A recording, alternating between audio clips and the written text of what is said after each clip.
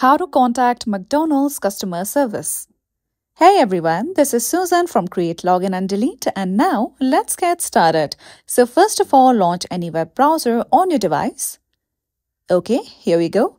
Now go to the search bar and simply search for McDonald's.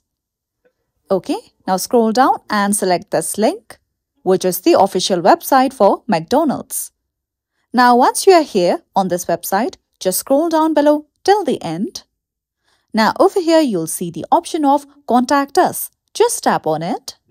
Now over here you can see various options. You can select any one of it. But for now, I'm just going to go for Contact Us Overview. Now let me scroll down below. Now you can see the option of Contact Us. Again, just tap on it.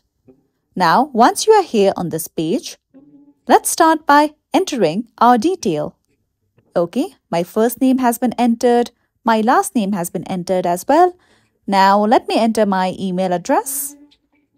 Now after this, you have to enter your phone number as well, and you have to enter your McDonald's app email that you have been using on your McDonald's app. Now if you scroll up above, okay, now you have to provide your feedback details and write your problem or issue in detail.